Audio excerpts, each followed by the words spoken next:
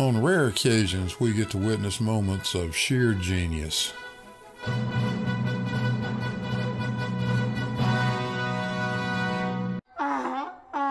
This is not one of those moments. Warning, severe facial and monitor damage alert is in effect. Get out those oven mitts. Push the monitors back out of punching range. And let's light this dumpster fire and have some fun. So they don't even have a straight line to a tangent point anymore. But our question's more specific and nuanced. How do you get an elevation angle measurement from a curved line? Because that's where you're measuring. You're standing holding a sextant. Yeah, not to, from. That's why I laugh when they bring calculus into it. Calculus has got nothing to do with it at all. Well, the globe Earth does use calculus. They use the Havasan formula to turn the flat plane they just measured to project that up onto the celestial sphere. Can you explain that Haversine formula in simple took terms? the words out of my mouth, 10th. Say that again.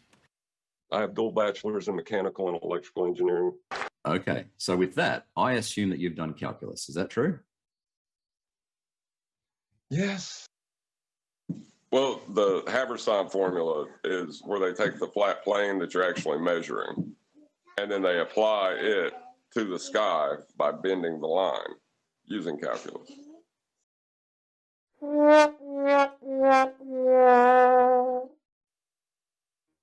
Did you know that, Brian?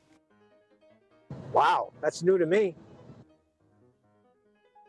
Brian mentioned it before. It just needs to be dumbed down for people like me. I do remember it a couple of weeks ago. And me. The Haversine formula, first when I looked into it, I actually got it wrong on what it was. But, well, not really wrong, but basically what it is a globe correction for a globe problem. So they correct the distance into a curved distance north to south mostly. Because it's based on the Great Circle routes mostly, which is north to south, longitudinal routes. So they're just basically correcting from a flat universal transverse Mercator position to north to south globe curved globe distance. That's what that is. It's a globe correction for a globe problem. Ruhif is very good at explaining how he utilized it in his presentation. After he took the flat plane, you got to understand it's a flat plane, so that's important. And then he applied it after he got his angles and applied it in the celestial sphere. Then he applied the Haversine formula to turn it into a globe. This is Ruhif explaining celestial navigation to John, refracted curvature. We'll pick it up after Ruhif has applied all of the necessary corrections to the elevation angles that he was given. See if you can spot the point where Ruhif sneaks in calculus. Now we've made all the necessary corrections. All we need to do is add them to the measured angles to get our true elevation or true altitude. Okay, so the next step is to work out how far away over the surface we are from the GP based on our elevation angle. Now, I'm sure you've heard two phrases thrown around before, and they are minus from 90 and 69 miles per degree. But where do these come from? And what is the geometry that explains them? Now, the minus from 90 part is pretty simple. We've got our observer at the 12 o'clock position here again, and he's measured an altitude angle to a star, and we'll call that angle alpha. Obviously in this diagram, the red dotted line is the observer's horizontal and the black dotted line is his vertical. Pay attention, guys. There's no curved baseline involved. The observer's horizontal is simply an imaginary line that's perpendicular to his zenith. That's all it is. No curvature, nothing of the sort. So they are perpendicular to each other. So the complement to that angle alpha is angle beta. So beta is equal to 90 degrees minus alpha. And that is where the minus from 90 phrase comes from. Most flat earthers think it's a right angle triangle between the observer, the GP, and the star. And that's just not the case. The minus from 90 has absolutely nothing to do with the GP. It's simply giving us the angle beta, which is called the co-altitude. And that's the angle that we really need when we're doing celestial navigation. So tools like a theodolite can measure the co-altitude angle directly because it's on stable ground, can easily establish a vertical reference. A marine sextant, on the other hand, is presumably on a boat that is rocking around on the ocean, so it can't establish a stable vertical. And that's why it uses the horizon as a reference point and then adjusts that angle up to horizontal using dip correction. All right, anyway, where do we get 69 miles per degree? Well, that comes from the fact that the stars are an enormous distance away, such that the light coming from the star is arriving at the observer and at the GP in parallel lines.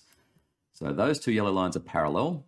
What we can do is move that angle beta down to be at the center of the Earth. And now what we have is a sector of a circle. And that's how we'll work out the distance over the surface between the observer at S and the GP at G. So let's say the altitude angle that we observed was 60 degrees, which means our co-altitude angle beta is 30, and therefore the angle it forms at the center of the Earth is also 30 degrees. So what is the distance between the observer and the GP? Well, that's just the proportion of the whole circle. So if our angle is 30 degrees, then that is 1/12 of a 360 degree circle. So the arc length of that sector is simply 1/12 of the circumference of that circle. Pretty easy. And the circumference of a circle is obviously a function of its radius. So let's plug in 3959 miles as a radius. The circumference is 2 times pi times the radius, which is 24,875 miles. I can just hear Nathan now. Where did you get your radius from? Well, a lot of people have measured the circumference of the Earth using the Eratosthenes method, Nathan. In fact, Bob the Science Guy and I did it 3 years ago. The best result we got was with the 6-foot pole that I used. I came out with 24,874 miles. Not too shabby, huh? And 24,875 miles circumference on a 360 degree circle is 69.1 miles per degree. And this linear relationship between the angle and the distance from the GP is derived from the Earth being a globe and only if the stars are very far away. So one of the big challenges for my opponent is to show the geometry for his model that justifies this 69 miles per degree. Okay, so you can either use the 69.1 miles per degree or 111 kilometers per degree, or like I've done here, use 60 nautical miles per degree. And that will give you the distance you are from each of the GPs. All right, final step, and this part really is the nail in the coffin for Flat Earth. The final step is drawing circles of equal altitude. And a circle of equal altitude is simply the set of all points on the surface where the observer would measure that elevation angle to that particular star. And the observer could be at any point on that circle. So in this example on screen, let's say the GP of the star is over Louisiana. We need to find all the points on the surface that are, for example, 1,000 nautical miles away from the GP. The question is, what formula am I going to use? The Haversine formula.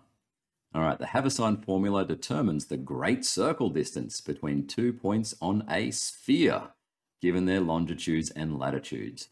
Important in navigation, it is a special case of a more general formula in spherical trigonometry, the law of Haversines, that relates the sides and angles of spherical triangles.